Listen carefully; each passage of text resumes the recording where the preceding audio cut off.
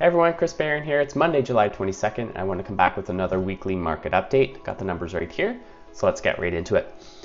So comparing the week last week, July 15th to the 21st versus the week before, the 8th to the 14th. And in Parksville, Qualicum, this past week, we saw an active listing total of 645.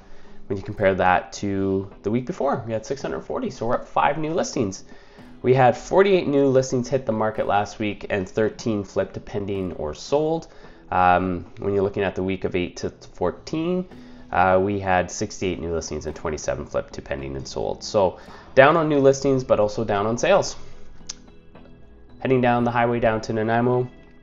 Last week, 15th to 21st, we saw a active listing total of 858.